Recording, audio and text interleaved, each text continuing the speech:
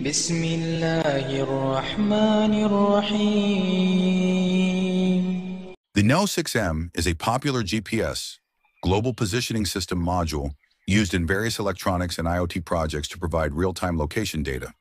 It's widely favored for its reliability, ease of integration with microcontrollers like Arduino, ESP8266, and ESP32, and its low cost.